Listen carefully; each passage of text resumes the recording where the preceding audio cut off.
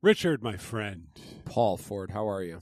I'm good. We should tell the people who we are. We are the co-founders of Aboard, aboard.com. Check it out. Yes. And as we often say, there are big changes coming. We're working on some new and exciting stuff. We've told people about a table view, a little bit of, ready for these two letters? AI, little AI. My name is Rich Ciotti. And I'm Paul Ford. Welcome to the Aboard Podcast.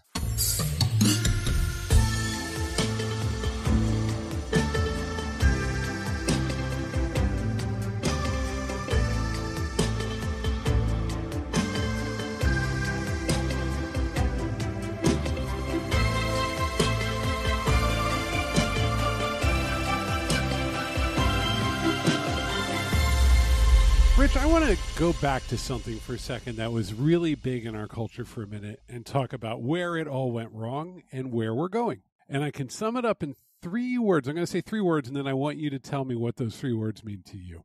Okay. Global. Okay. Town. Oh, no. Square. Yeah. It was optimistic. The idea of it, the vision and dream behind it was optimistic. All right. So very early days of the internet and the web, I wanted to publish my happy little blog with my happy little stories, and I would do that. And then suddenly there were ways for people to reply and respond to me.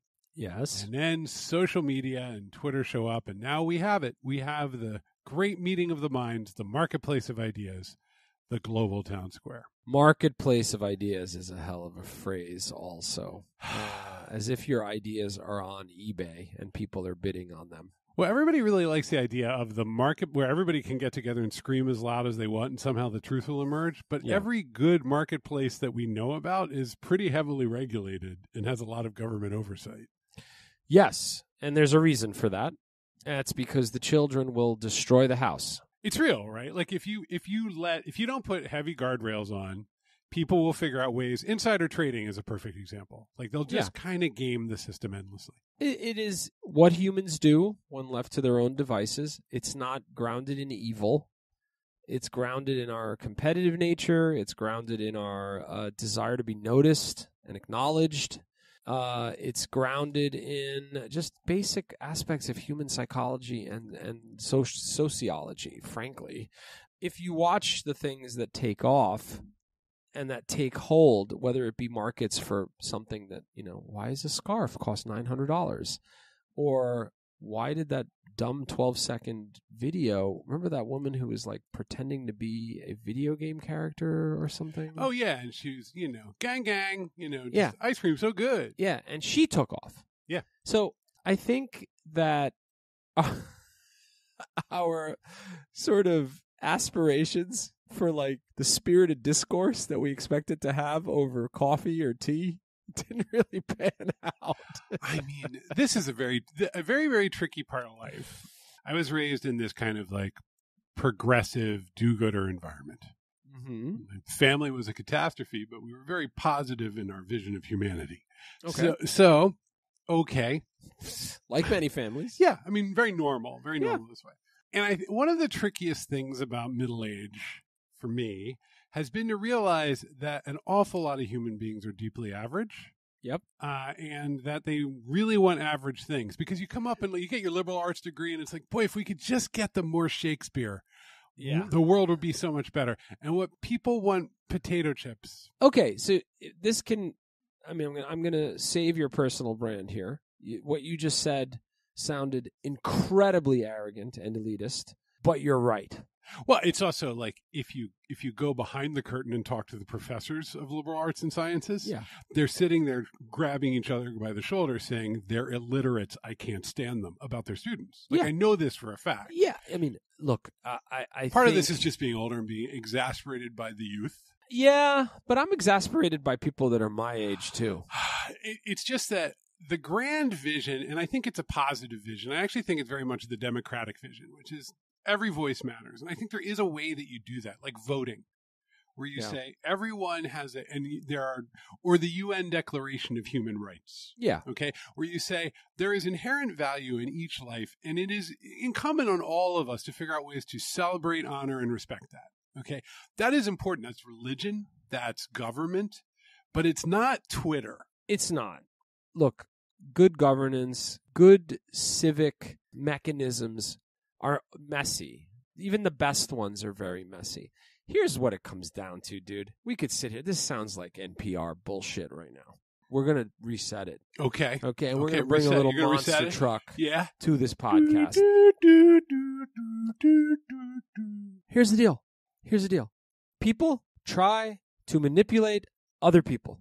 Great marketers manipulate you into believing that $200 belt is going to get you success. The classic texts on management all point to this. The best managers are very good manipulators. I read that when I was like 20 years old, and I was like, uh-oh, that doesn't sound good.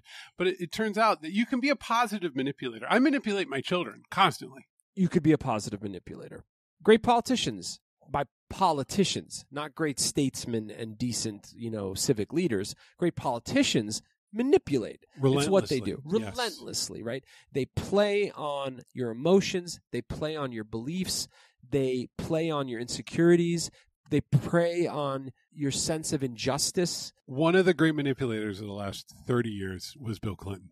I mean, the best manipulators don't look like they're manipulating. Boy, he didn't, right? I feel your pain. Yeah. Right? And he would look. He had those eyes. He'd kind of peer at you and whatnot.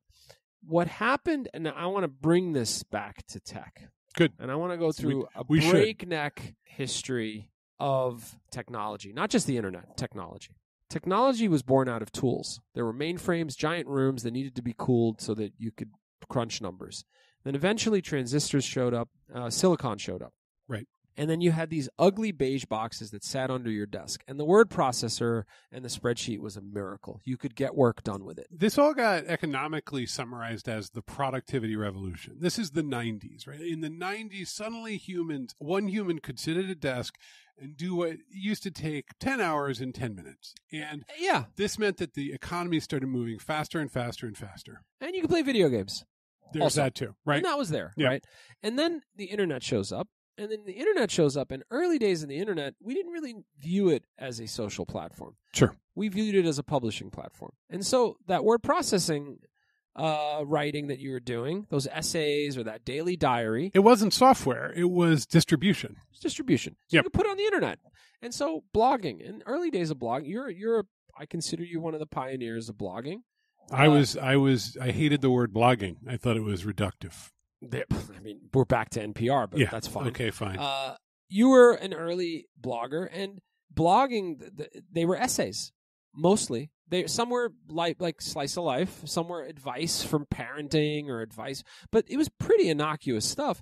And what was happening was the lions in the Sahara were sort of observing this new animal.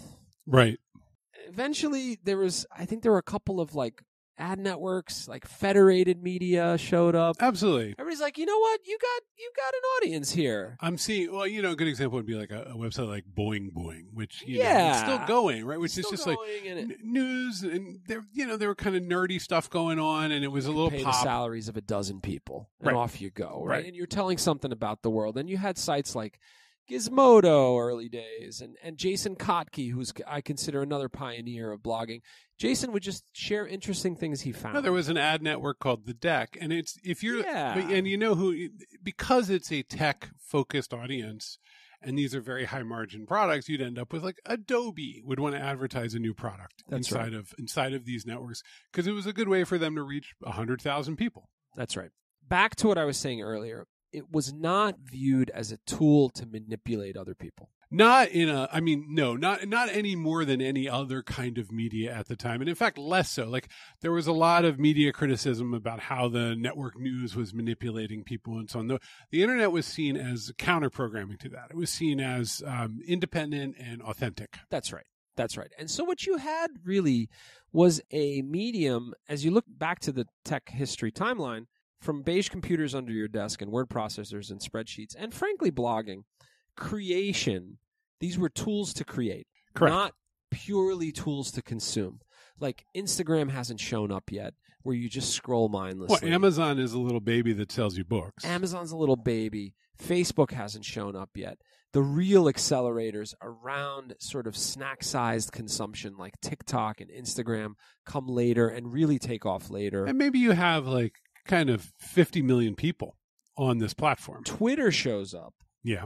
Right? And Twitter is a small percentage of Facebook's footprint, but found its niche in like political discourse and news.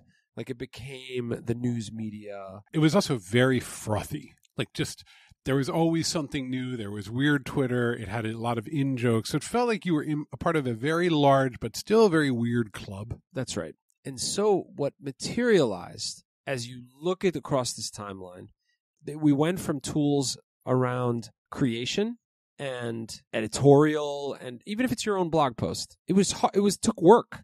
It took a day sometimes to write your thing, to much lower overhead to pushing content out, and then the systems optimized for consumption, not creation. That shift from creator to consumer caused a seismic change. And now let's go back to the global town square. Well, and actually, hold on. Let's just be very clear about what did that, which is that suddenly you could sell an aggregated audience for a lot of money to brand advertisers. That's right. So now, and it's not just Adobe saying, hey, I know where we can get 100 new people to go buy Photoshop. Correct. It's now, I need to tell everyone about how new Clorox bleach now has lemon scent. Yes, that's right. And it turns out, well, okay, how do I keep you engaged? And this is well documented. This is actually, I want you to finish this up, but this is the destruction of the gifted program version of the internet. And now we're back to the regular program. We're back to the regular program. Yeah. And I'll tell you what all the energy went. All the energy went to, how do I keep, Uncle Joe on his phone? Not, do we add rich text editing for Uncle Joe's editor? It became about consumption. It was entirely. Even more so. And this is where, in retrospect, this ended up creating the situation for the vast moral failure that we saw inside social media. It was, how do we get out of the way of everybody adding content that will keep Uncle Joe occupied? It wasn't, let's force feed him Freedom Eagle content about how Hillary Clinton actually has horns growing out of her head. Yeah. It just, what they saw is that Uncle Joe just kept on clicking, and they could keep selling him to Procter & Gamble. It is way easier and way more satisfying to sit and consume than it is to create, right? Now, when you say global town square, you make it sound like there are 3-seater tables with espresso cups on them, and everyone's having little debates. And you'd get up on a soapbox and you would say, like that guy in the Norman Rockwell painting, who's like standing up in the crowd. A little bit of discussion, but then it's like, you're being ridiculous, and then you go back to your discussion. I want to say I disagree with the way that cloture works in the Senate. So here is what came of the global town square. There are 300 people sitting in cafes, talking, and then 10 people show up naked, another 10 show up with megaphones, and another 10 show up waving Nazi flags. Now, what does this mean? What is that? What it means is... this happened in Berlin, but yes. This exact situation happened in Berlin. What it means is that dream of discourse, peer-to-peer discourse, heated debates about some policy or whatever, the oxygen that was needed for that was sucked out because everybody put their coffee cup down, stopped, and looked. It's such a dude fantasy, the town square too. Like, it's just going to all be ideas. It's going to be very. Well, it's those paintings of the founding fathers, having those heated debates. It's the ultimate. And when you talk to people who are not kind of white dudes, they're just like, yeah, it doesn't always work out the way you thought. But here we all had to learn it together.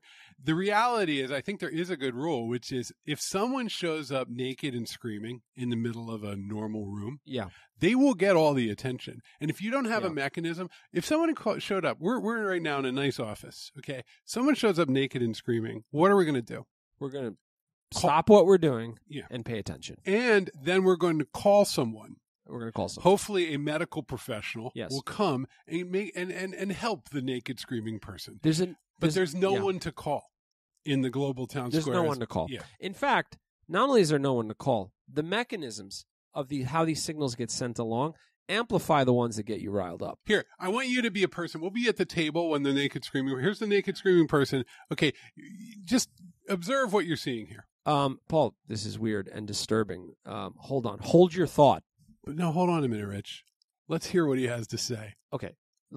See that through, and then that person starts ranting on about Nazi nonsense. Rich, I got to tell you, I listened to Naked Screaming Guy, and he had some really interesting questions about the way that we do affirmative action in America. I mean, that a small percentage will connect. Yeah. Most of the time, I get riled up because I'm on the other side. It's not just a naked screaming person anymore. I'm going to give it all my attention because I must fight this message, fight this signal. The dynamics around polarization get us so excited. I have a good friend who's one of the smartest people I know and bites the dumbest bait I've ever seen over and over again. Why? Because it's optimized for his attention. It's not because he buys into it. It's optimized because it validates all of the biases that they have internally. No, but this is fundamental, which is you think that you're delivering ideas, debate, and philosophical exchange. You are not. And I have a lot of questions about this in my own career. What you are delivering always is validation. You can't escape this when you are making content. People consume the content seeking validation in context. No one organically seeks out conflict and pressure against their carefully constructed belief system. That's right. That's right. And so that's how you end up, and it's religion, and then the global town square, what it did, and there's the phrase context collapse gets thrown out a lot, right? But like suddenly you have people who have very constructed, consistent belief systems, a conservative on one side, a liberal on the other, but also like a black person in New York City who is part of Nation of Islam. Right. Yeah. And like their belief system works for them day to day. Yeah. Right. Yeah. And on the other side, you have the Communist Party in California. And you put them all in a room together. They don't have a common context. Yeah. And the system is like, isn't this great? It's working just as it's supposed to. They don't have a common context and they have conflicting worldviews. And the systems in place, the systems that were used for word processing and spreadsheets are designed to amplify those divisions, because if you amplify those divisions, everyone engages it. Everyone engages it. And it used to be you would go to their store and you'd be like, how are the kids? Yeah. Okay. Yeah. And you'd know that on Sunday you did radically different things. You would say, oh, God, she's nice. They're weird, but she's nice. I'm glad she doesn't run our government. Yeah. Right, but like she bakes an amazing casserole every Sunday for the church. Our kids, and the kids play together, and it's all good, right? And so then we grew up in New York City. I mean, I grew up in New York City. Yeah. You lived in New York City many years. That is what New York City is. It really is. We have tremendous tools, and the term tolerance is always a tricky one, because it implies this idea that you're supposed to like just tolerate other people. Yeah. But the reality is that's what humans are. You have your little tribe that you are a member of. Yeah. And then you interact with all these other cohorts. And frankly, you might kind of just not really respect or love that other cohort. But while you are in the room together, you are going to be very respectful. And in fact, if you want to see a kid get corrected in New York City, it's when they're disrespectful to the other group. Yeah, totally. They cannot be. I mean, respect is a baseline, but when the polar opposite of everything I'm about is put in front of me, it is catnip, man. It gets me real excited, and I really engage it. And everyone is guilty of it. You know how this got framed? It's funny. I think the woke narrative is kind of dying out now. The left is like the right is like the left is too woke and whatnot. To me, as I observe it all, everybody's thin-skinned. Everybody's incredibly sensitive because the nerves are frayed. They are, and there's also point. You can win the argument by not acknowledging my concerns. You've made everything much, much worse. Yeah. And so it's bizarre that we thought that this could be the global town square, because it's actually the opposite. It's a system for keeping ideas out of the commons because they're it's too intense and too emotional. And so what you end up with is everybody having conversations in the group chat back along their ideological lines. Yes. That's right. Pointing over there and going, that's a nightmare. By the way, if I'm no historian, but I have read a couple of books around revolutions because they're just this crazy moments, right? Mm-hmm. And consistently, Paul, revolutions are sort of driven by vision or like a document that someone wrote that got printed. Right. Revolution happens. They like get rid of the king or they get rid of whatever.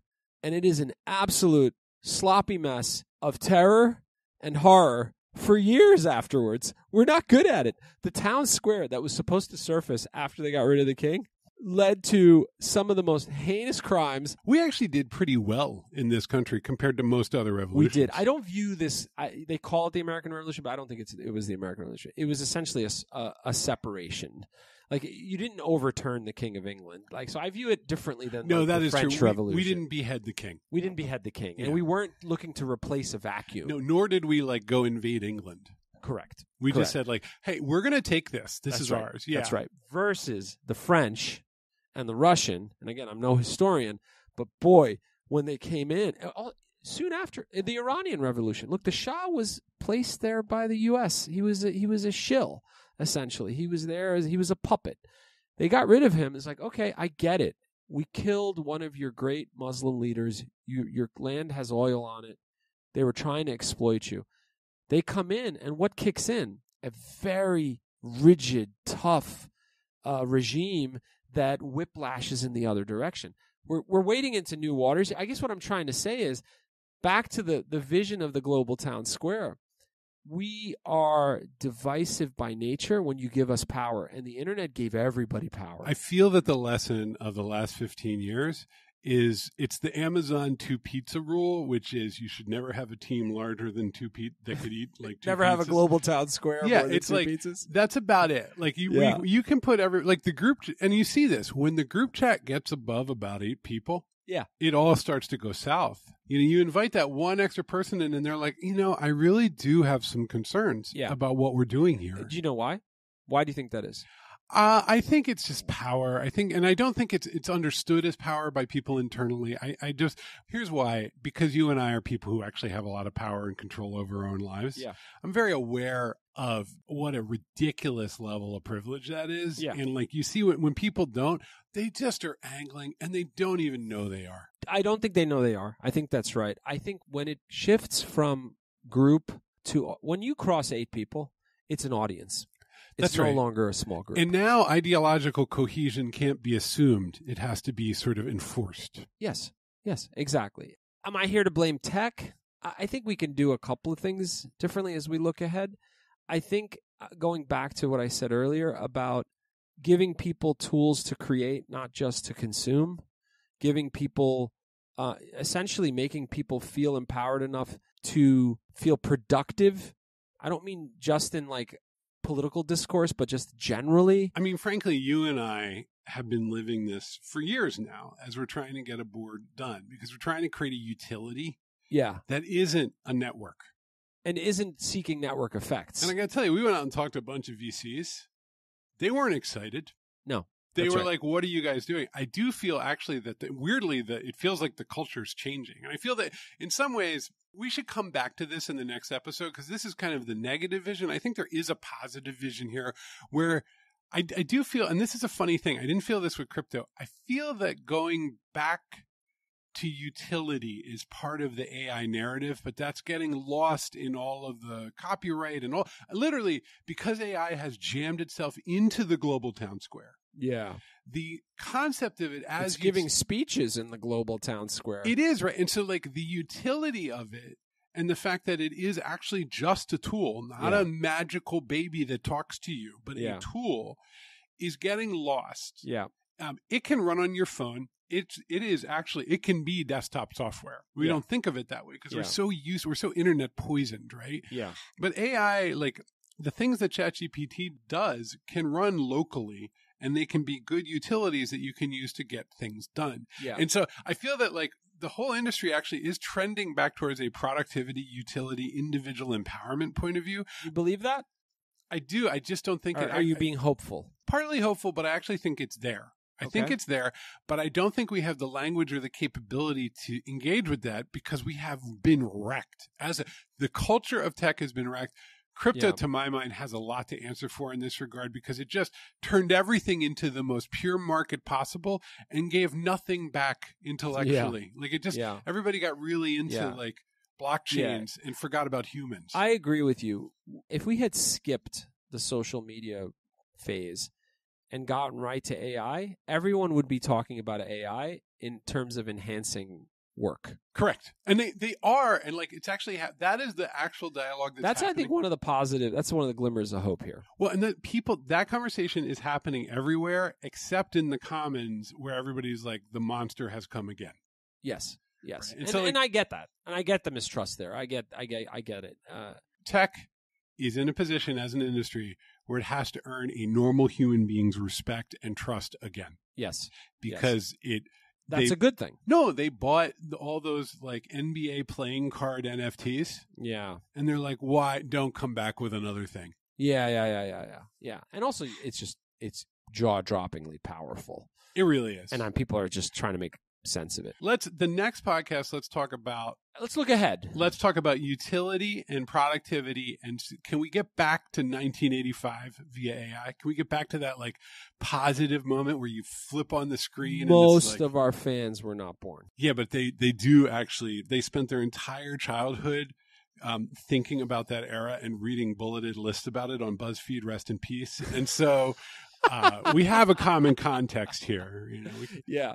All right, we're set up to think ahead now, and maybe there's a more optimistic future. I'm going for optimism until November 2024. I'm doubling down on positivity, man. What choice do we have here? It is banana kooky times out there. It is. Check out Aboard at aboard.com. We're sort of setting you up for some big, exciting changes we've got coming. Well, we're talking about what's on our mind without over-promising about our product. Yeah. No vaporware here. Yeah. Hit us up, hello@aboard.com. Always a pleasure talking to you, Paul. Have a lovely week. Same here, Rich. I guess I'll talk to you again this time next week, but not in between. Not at all. Not a word. Have a lovely week, Paul. You too, Richard. Bye-bye. Bye.